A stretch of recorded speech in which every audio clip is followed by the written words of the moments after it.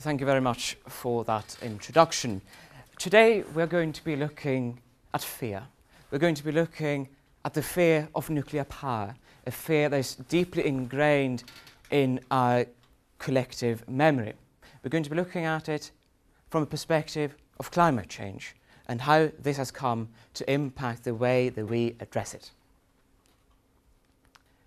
So today's agenda will be, we're going to look at why one actually should care about nuclear power in the first place.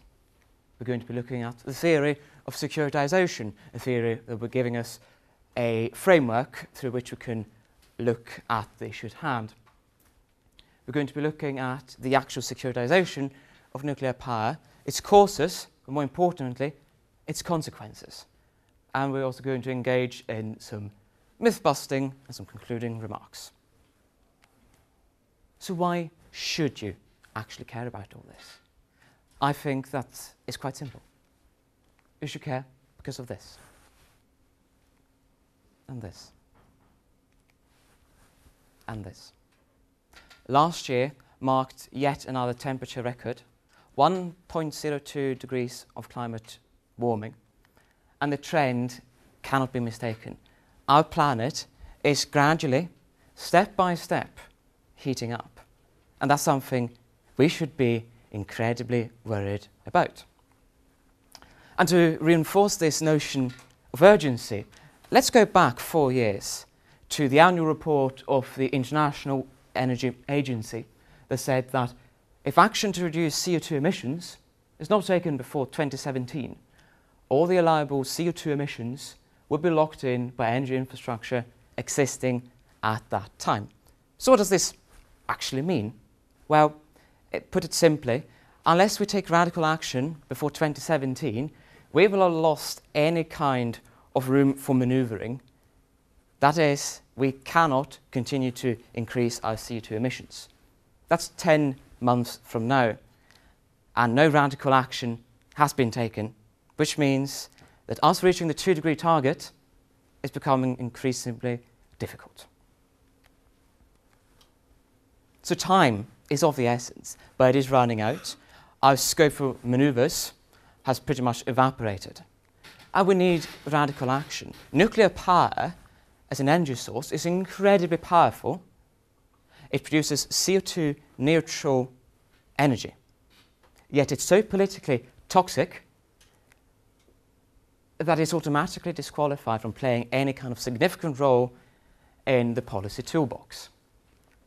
So why is that? And this is where the theory of securitization comes into play, a theory looking at how do we frame threats as existential threats to not only the government, but to the public itself.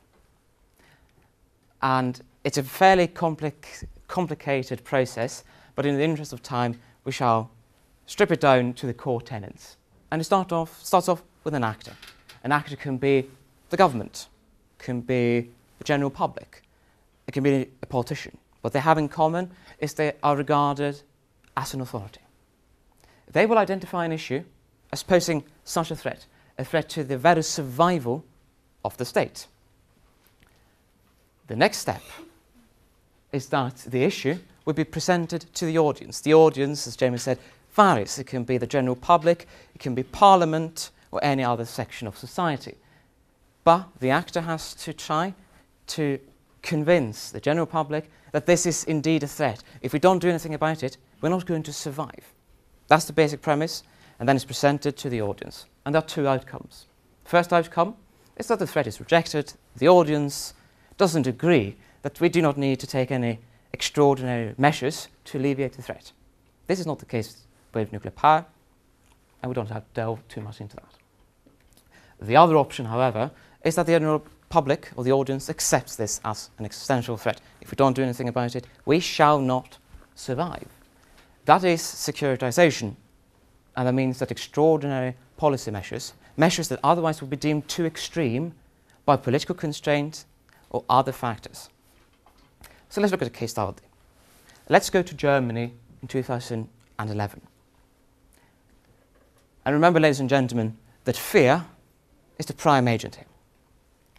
So let's combine people's fear and perceptions of nuclear weapons, a very real fear that's been around ever since the bombing of Hiroshima and Nagasaki. Combine that with the public's mistrust in nuclear power and spice that up with the conception that a nuclear power plant can explode just like an atomic bomb, perception that has no grounding in science but very commonly held.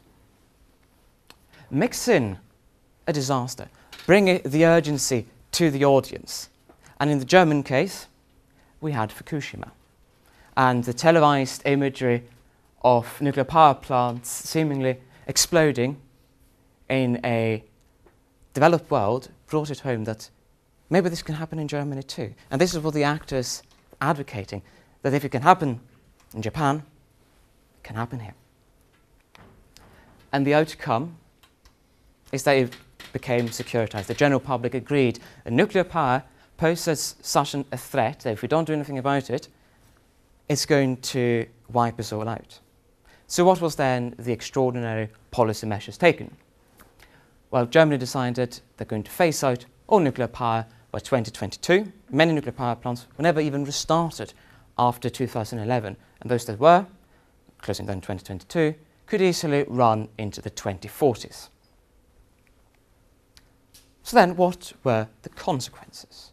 Nuclear power, as I said, incredibly powerful, a lot of energy that's been produced in an efficient manner. Renewables was heralded as the way to replace it. However, renewables, due to its very nature, the sun doesn't always shine, or there's too little wind, or in the Scottish case, too much of wind. And you have to have an energy system where you can always produce energy. You just flick on a switch. So, in the German case, up until 2011, greenhouse gas emissions were steadily declining in Germany. Come 2011, nuclear is removed, you have a shortfall. Renewables can plug the gaps to an extent, but by and large you have to replace it. You have to replace it with coal. And not just any coal, lignite or brown coal, one of the worst polluting sources known to mankind. And the consequences are obvious.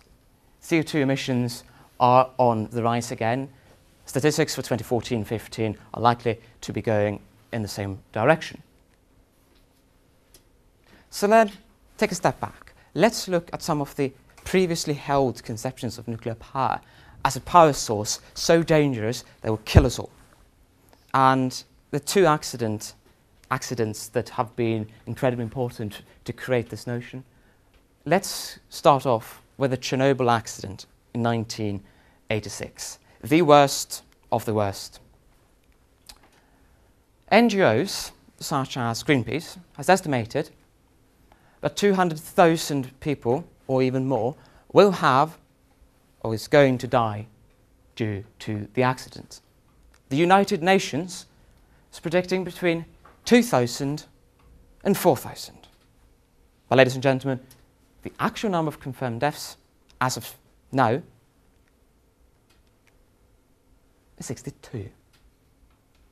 On top of that, we have about 6,000 reported cases of non-lethal thyroid cancers, all treated.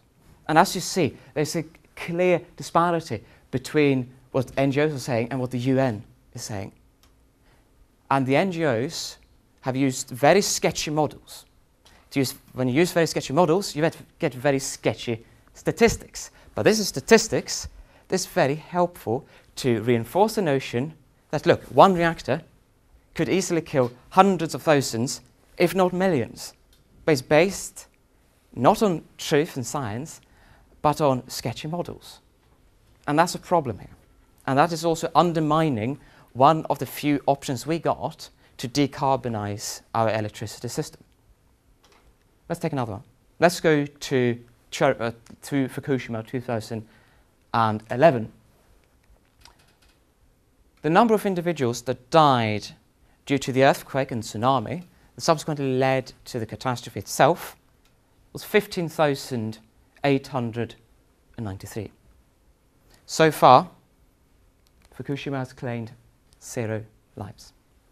However, the entire narrative that was created during the time of the accident, I'm sure most of us remembers it, was that, look, there's a power plant here in grave danger. It might explode. It might wipe out Tokyo, kill 30 million people. That's the narrative that was created and sold to the general public. And in the German case, the general public agreed. It does not correspond with reality, but it doesn't have to. That's the dangers of securitizing an issue. So let's have a bit of another example. Surely you would never say that this, one of the world's oldest computers, fitting in a decent-sized living room, would be the same as this, a modern computer. 50-odd years of development that's been put into this. So why then would we say that the reactor designed in the 60s is the same as the reactor designed in the 2000s? Why would we base our perception this because of that? It does not correspond. The facts do not correspond here. And let's look at some energy equivalents. Imagine, ladies and gentlemen, that this is a lump of uranium. This lump will be enough for my combined life's worth of energy. All I need. But let's say we do not use uranium. We use gas. You will need 56 of those trailers. Line them up, almost 2 kilometers long. Let's go maybe renewables. You need to store them. You need batteries. And you wouldn't need one battery of the size of the Empire State Building, not 2, but 16. Pile them onto each other, almost 5 kilometers high. Or if you use coal, it'll be not one bag of the size of an elephant, but 800. But due to this irrational fear, we decide not to use this, but this. And there's a more grim side to this as well. When we replace uranium with coal, as seen in Germany to a large degree, that will cost people their lives. Nuclear power costs about 90 people their lives per terawatt hour, coal 170,000. And we have to owe up to the fact that our way of living is unsustainable. The world's population is steadily growing. They all have the same rights as we do to have all the energy that they want. But if they're going to go through the same development as we do not stand a chance in hell to be able to achieve 2 degrees, 3 degrees, 4 degrees of climate change. We're talking about 5 to 6 degrees of catastrophic climate change. And ladies and gentlemen, we are living, due to the way we live, in the 6th mass extinction event. I think Al Gore summed it up well when saying that when we flirt with despair about the future, we're less likely to take the actions necessary to safeguard it, focusing on the short term. And that's what we see in Germany. A short-term fear of nuclear, get rid of that as a short-term solution. The long-term problem of climate change is not alleviated.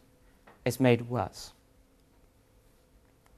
So modern nuclear power holds the key to providing a better and brighter future.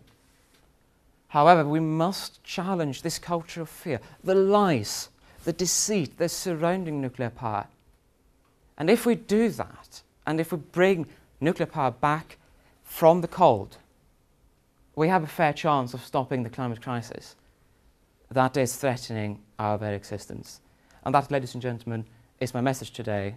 Thank you very much.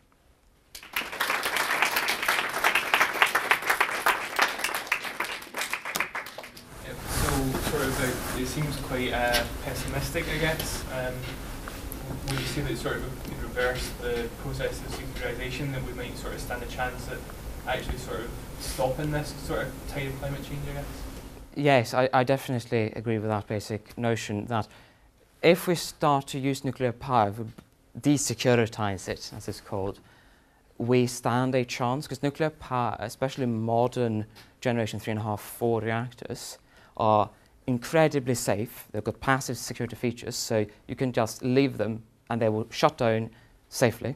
They produce CO2-free electricity to the same extent that solar and wind does. So if we can reverse the processes, we do have a chance, because we need to very rapidly decarbonise our energy system. We need to remove coal, we need to remove oil and gas, and renewables can remove a certain degree, but by and large it has to be nuclear power or fossil fuels.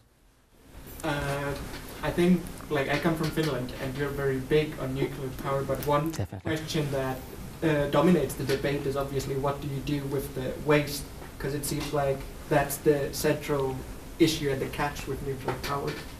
Definitely, very good question. I reject the notion that it is waste. I see this as a commodity that we can be using. A modern nuclear power plant, most of them, have the fuel, they run it through once, so you use approximately 2 to 3% of the energy content of the uranium, and then you bury it.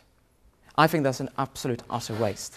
What we can do, there are modern reactors designed in the United States that have been proven and been running for 30 odd years, where you recycle the fuel, you burn up the really nasty poisonous elements they've had to bury for hundreds and thousands of years.